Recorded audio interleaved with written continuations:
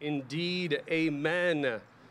Good morning to you. How many of you made it to one of our Christmas Eve services? So good. Keep your hand up if you came to our 5 o'clock. You are absolutely crazy. That was so nuts. So many of you are here at our 1. It was cold. It was beautiful. Our 3 o'clock, it rained right at the end of the 3 o'clock service. It was like rats jumping off a sinking ship. People trying to find shelter. In Southern California, we have no idea what to do with rain. But the 5 o'clock, it was raining before you showed up, and you knew it was an outdoor service. Completely nuts is what you are. So we're so grateful. The reason I wanted to say that, can we thank Bill and Chris? They're the ones who really put in the effort. They have amazing teams, and they would be very quick to give them also a ton of credit. But I just want you to know it was those two who've been laboring for literally weeks getting ready for that, and just again showed great flexibility to pivot. We finished our 5 o'clock underneath the pavilion, and it was just a rich time. So we are grateful that you are here with us on this last Sunday of 2020. Some of us are just hip, hip, hooray that this year is over. I want to encourage you that God doesn't work based on our calendars. You know, just because 2020 is over, that 2021 is a skip in the park, okay? So be thoughtful of that. But I'm excited what we're going to get to do today and finish up our year together. My name's Todd Arnett. I'm the lead pastor here at Trinity Church. This is the best way to track with us today. If you have our app, you can open that up and go to resources, sermon notes, and then you'll see where we're at.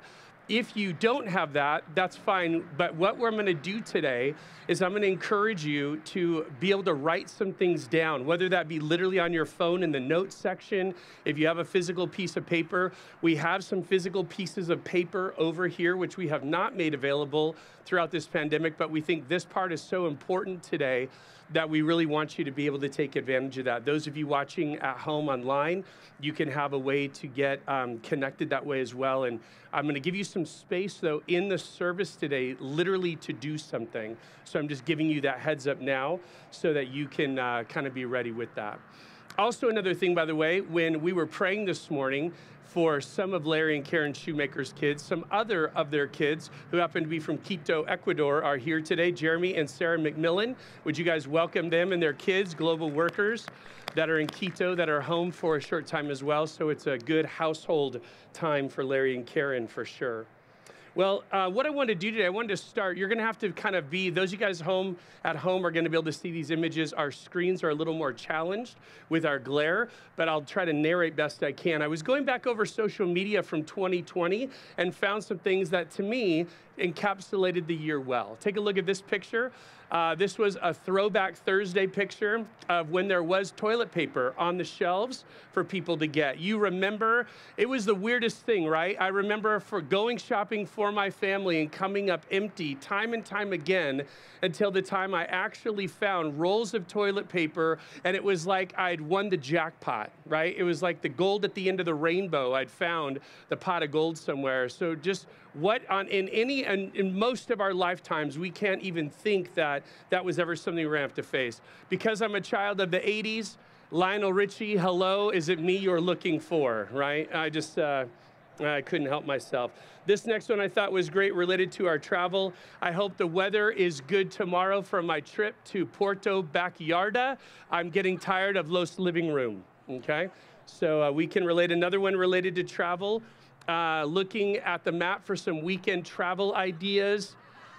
Maybe I'll migrate to the dining room or to the bathroom or something like that. You can remember that time. This next one related to our social distancing, a social distancing outfit. Just arrived from Amazon, about 6 feet side to side, so that would work. Related to our schooling efforts. You get to homeschool, you get to homeschool, everyone gets to homeschool. So I was thinking, I was loving the Oprah moment. This one is pretty good. If 2020 was a slide. Seems pretty accurate. I like that one a lot. And then my last one for you today, I thought this was so rich. I'll be home for Christmas. I've been here all year anyway. So pretty good. Just some reminders of the year. 2020 has most likely not been a year where you have caught yourself daydreaming about how grateful you are. That doesn't mean you shouldn't be, though.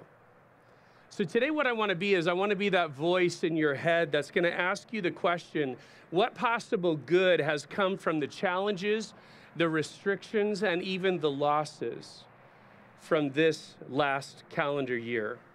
I'm going to suggest that in some ways it might be too soon to really see what significant things God has been up to in a very, very hard year.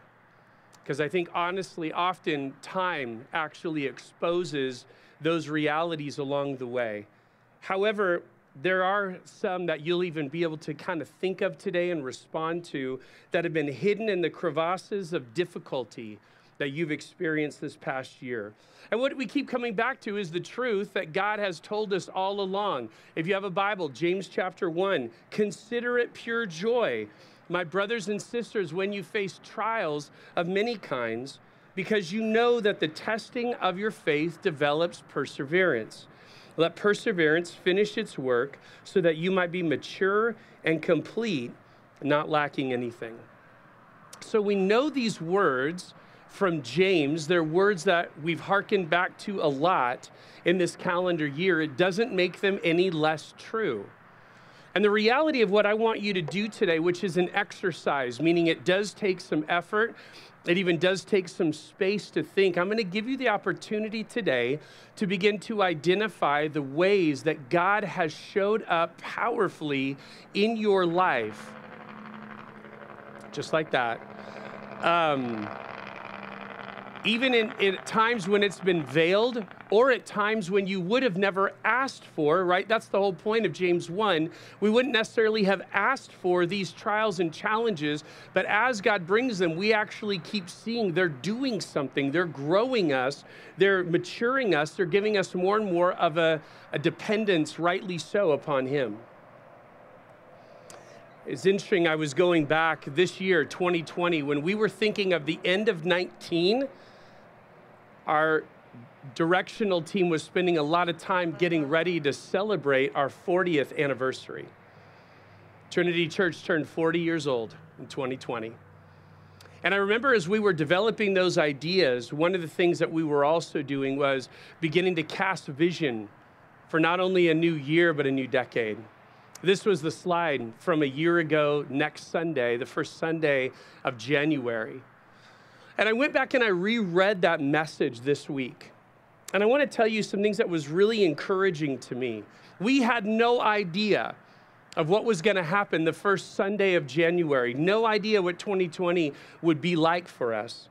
But as I went back and reread that message, nothing that we shared then, and we as an operative word, that vision was developed by our elders. It was developed by our pastors. It was developed by our directors, all stacking hands on this direction.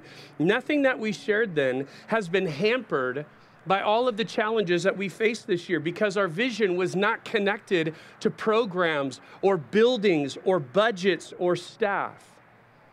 But it was a development of you, a development of us, an equipping of us, the people of God, to be and become Jesus's ambassadors to our worlds. This pandemic hasn't done anything to affect that. Variations and changes, but in no way hampered or hindered that from happening. It was incredibly encouraging to me that the vision for Trinity Church from your leadership isn't hampered by pandemics and quarantines, but is simply helping us all take part in the last directive that Jesus gave us. Now today, as we end 2020 and look back on this year, a year that none of us expected, but one that for sure will continue to ripple into parts of our lives for a long time to come. In that time, in this space today, I'm going to give you some space to consider what good things God has been up to, what He's been at work on in your life that might have been camouflaged in lots of challenge, but God in no less was up to something. So let's begin, though, by seeing what people in the former covenant, in the Old Testament, what did they do when they really marked times of God working in powerful ways? when God did something to provide for them or God did something to protect them, they actually set up these stacks of rocks with the goal of not only for themselves, but even for future generations to be mindful, God showed up here. Look in your notes. Here's a definition today. Altars of remembrance are what these are called. Altars of remembrance were stacks of rocks assembled to commemorate ways that God had rescued, championed, or blessed the people of Israel so that they and future generations would remember his faithful, loyal love to them. So the word altar in the Bible, A-L-T-A-R, there's lots of different types of altars. What we often think of are the types in the former covenant where you would build an altar and make a sacrifice to God. But these altars of remembrance are different. Sacrifices weren't made. They were actually stacks or piles of rocks to remind us God did something powerfully here. I don't want to forget it. Listen to some of these biblical examples from Genesis chapter 35. So Jacob said to his household and to all who were with him, get rid of the foreign gods you have with you and purify yourselves and change your clothes. Then come, let us go up to Bethel, where we will build an altar to God, who answered me in the day of my distress and who has been with me wherever I have gone. Verse 6, Jacob and all the people with him came to Luz, that is Bethel, in the land of Canaan. There he built an altar in the place and called the place El Bethel. Bethel means house of God, because it was there that God revealed himself to him when he was fleeing from his brothers. So Jacob is the first account that we have in Scripture, in the very first book of Scripture, where it says that he stacked this pile of rocks to remind himself and remind other people, God met me here. Next book, Exodus chapter 17. Moses built an altar and called it, the Lord is my banner. What a cool just name. He said, because hands were lifted up against the throne of the Lord, the Lord will be at war. So a war banner was the connection against the Amalekites from generation to generation. A couple books later, the book of Joshua. This is one of my favorites, chapter 4. So the Israelites did as Joshua commanded them. They took 12 stones from the middle of the Jordan. This is a Jordan River that God had miraculously parted so the people could walk through it. A smaller body of water, but similar to what their parents had walked through on the Red Sea. They walked through it to get into Israel, into Canaan, according to the number of tribes of the Israelites, as the Lord had told Joshua, so meaning one stone for every tribe. And they carried them over with them to their camp where they put them down. Verse 9, Joshua set up the 12 stones that had been in the middle of the Jordan at the spot where the priests who carried the Ark of the Covenant had stood, and they are there to this day. Imagine as people would walk by this stack of 12 stones and realizing, number one, what this powerful significance was. God has given us a land, a nomadic group of former slaves. God has given us a land. And these stones remind us not only of that promise, but that God parted this body of water, this Jordan River, so that our fathers and mothers, our grandparents could walk through on dry ground. Just amazing symbolism and meaning in that. And then one book later, Judges chapter 6. So Gideon built an altar to the Lord there and called it, the Lord is Peace. Another beautiful name. To this day it stands in Ophrah of the Ebzerites. Now I've known people who have actually taken these ideas to heart, and they've actually done this around their home. They've walked me around the outside in their backyard, and they literally have stacks of rocks and have named them. This is when God was merciful to us and spared our son. This is when God brought healing in relationships that we thought were over with. This is when God provided for us financially. We didn't know how it was going to work out. They've done these things to commemorate the ways that God has powerfully showed up among them to either protect, deliver, to meet needs in powerful ways. So I think this is just a great practice in general, at least to do annually, to consider the goodness of God and the blessings, to consider the goodness of God in the mundane, and to consider the goodness of God even like this year in the midst of many challenges. And so I'm going to give you a moment of reflection, and my hope would be this, that you'll be able to maybe begin this list today. I doubt that you'll be able to finish, and that's actually part of the point. I want you to begin a list of looking back on your stacks of rocks in 2020. Look back into this calendar year, make note, God, this is when I saw you prove yourself strong, show yourself so loving, show yourself so kind. And I want you to give just a brief explanation. And what you're going to do, the reason I'm giving you enough time just to start is so that you would take time between now and the end of the year, between now and Friday, and not only finish this list, but the beautiful thing is to share it. To share it in some sort of gathering with friends or family, and just to be able to give testimony. God, look at what you've done, even in what most of us would say was the most difficult year of my life. Look at the way you showed up. I'm going to be quiet. We have some music that's going to play. If you don't have something to write on, there are some sheets and pens over here. I would encourage you, do this. Don't just think. If nothing else, pull out your phone and type in the notes section, but do begin some sort of record, and then I'll come up and share with you my list, as well as what that means for us as a church moving forward into 2021.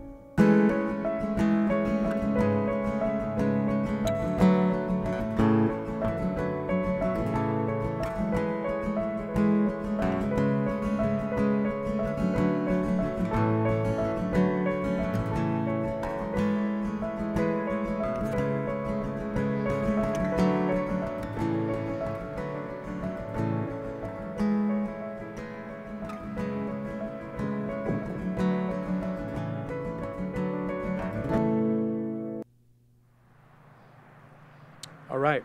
So our hope was just to get you started. Like I said, I know you wouldn't quite be done yet. My hope is that you'll be able to develop a list. There's no golden number that has to be, but that you would take some time. You've at least started with a little bit of reflection today, but that you would be able to take some time in the course of the next few days just to go, hey, God, as I look back on 2020, these are ways I've seen your hand.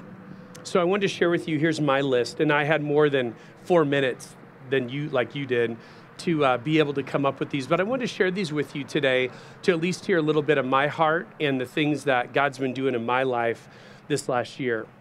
So first, I'm grateful for God's provision in moving Jack and Sky down from Northern California to Victorville, and for their roles at High Desert Church and Mojave River Academy, where they're both working. Having my kids an hour away versus 7 hours away, gold. I'm so grateful for that. I'm grateful for God providing for Aaliyah and Kendi, my 2 middle daughters, to be in person in college this year and all the growth that they've experienced there. It was just a year that they've needed to be there, and I'm so grateful for God giving them the opportunities they've had. I'm grateful for God's development in Ellie as she's taken seriously her grades and academic success in a new way this year. I'm grateful for that. She's in the 8th grade and she's figuring some stuff out and making it her own, which I love.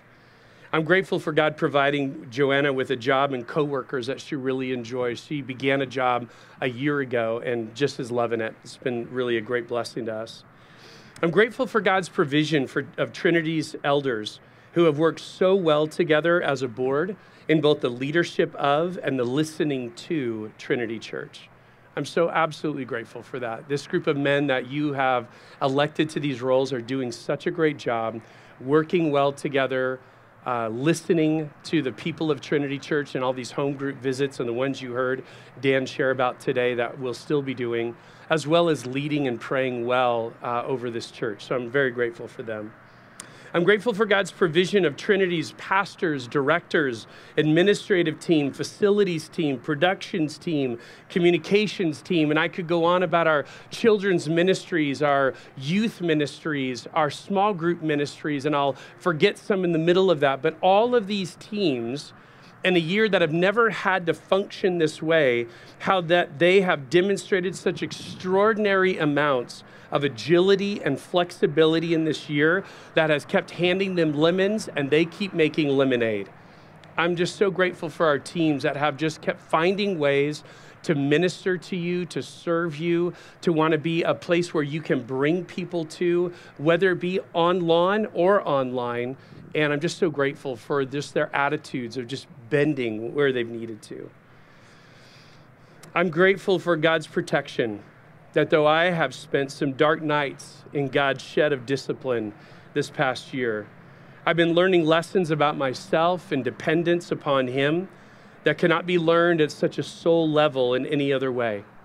It's been painful, but I know that He's developing character in me that is needed and necessary to be the husband, the father, the friend, and the pastor that He intends for me to be. I'm grateful for that. It is not a thing when we look at the ways and times that God disciplines us. It's not a thing that we initially say, yes, God, please. But in the midst of it, we read in Hebrews chapter 12, God disciplines those He loves. And He's growing in us something we can't learn any other way. I'm so very, very grateful for God's provision of my wife, Joanna, and for her strength and perspective for me all throughout this year plus of crisis and criticism. I'm grateful for God's sovereign directing.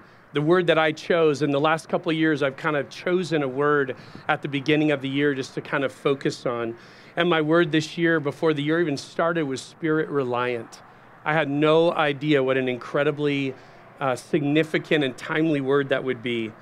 And my need for God's strength and wisdom has never been greater, and yet His provision has always been there and been available to me. Finally, I'm grateful for God's direction when we began looking at John chapter 1 for our Christmas series this last month, and that we'll plan on continuing teaching our way through the rest of John's gospel in 2021. So I'd want to say, be sure to join us next week as we kick off a brand new series called Beckon, the God who invites you close. And we'll start looking more at the words of John chapter 1 as we dive in. We're excited to begin that with you. So no matter how many you were able to identify this morning, no matter how many you were able to begin identifying and saying, God, even in the midst of a lot of challenge, even in the midst of, even at times, heartache, even in the midst of deep loss, you have been consistent, you have been faithful, you are good. And I want to acknowledge that. I want to give testimony to that goodness. And so I just encourage you, wherever you started on that list today, continue.